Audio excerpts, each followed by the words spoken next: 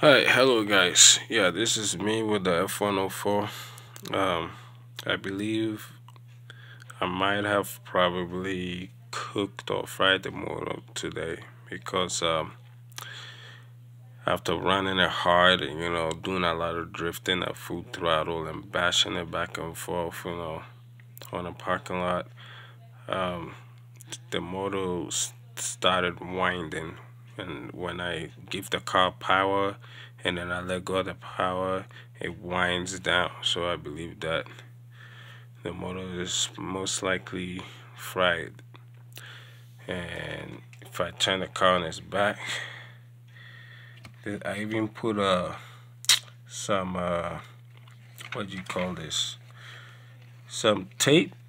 It's called a bottom deck tape to protect the carbon fiber plate, but it's not really doing a good job because this car has too much power. Yeah, and if you look at the motor, it has some burn scrapes on it, some burn marks. So I don't know, it's probably burned out, but I'll fully charge my battery and I'll test run it again to confirm it, but I'm sure the motor is burned out. Yeah.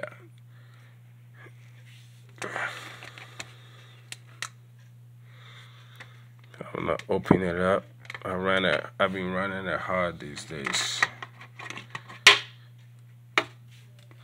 So I'm using the Traxxas servo. It's regular plastic, but after it strips out, I'll change it to metal gear. MKS gyro,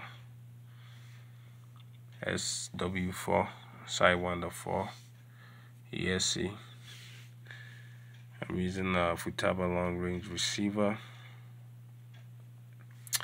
Also with this Castle 5700 kV, and I'm using a smaller gear.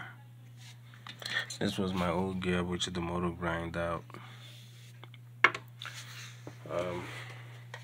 Running on Futaba 4 p.m. It's a really cool remote. It gets the job done, when you need to go. Got throttle, reverse. You could go down to the menu. Could go down through all the menu. Everything. Yep.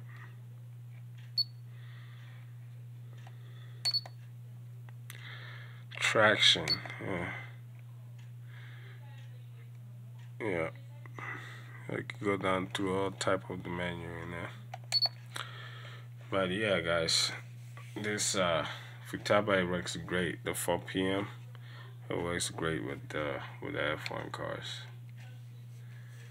Yeah. All right, guys, and look at the tires. It's already burning out, if you can see. And this one too. Someone's running the hoodies tires or something like that. Here's it. All right, guys.